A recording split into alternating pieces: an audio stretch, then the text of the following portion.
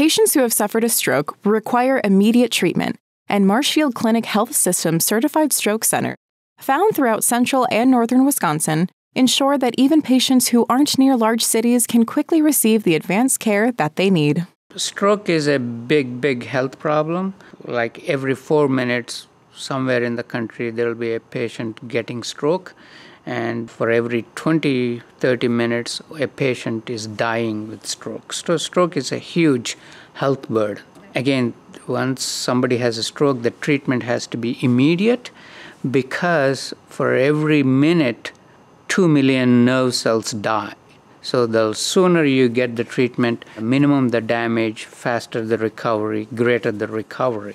Many strokes require surgical treatment, and Dr. Gonugunta specializes in a non-invasive technique that greatly improves his patient's recovery. We do advanced procedures wherein we route a catheter from the leg all the way into the brain.